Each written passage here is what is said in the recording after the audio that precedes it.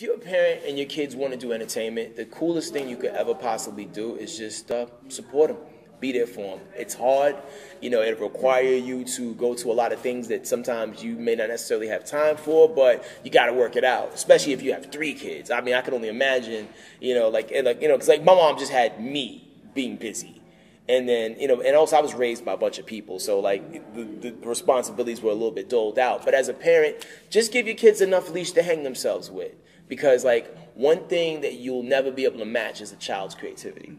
Because children, they know no boundaries. Yeah. Adults, we grow up, we get serious, and oh, that's a stupid idea. I'm not gonna do that. But at the end of the day, if you're a creative person, you always have to keep a little bit of child in you. So as a parent, just let your kids be creative and do what they want to do. And that doesn't mean don't parent them or don't discipline them when need be. But just go all out for them and allow them to chase their dreams and put them in a position where they can do that. Sometimes it can be costly, and maybe you might have to work a second job in order to pay for headshots or equipment so they can record music in their basement, or to take that trip so you can go on that audition. But if it works out, everybody benefits. When we speak. What's going on? It's your man Headkrack for the Ricky Smiley Morning Show and the TV show Dish Nation. 1/3 of Bodega Brothers, 100% of myself. You're watching When We Speak TV with my homie, Jermaine Sain.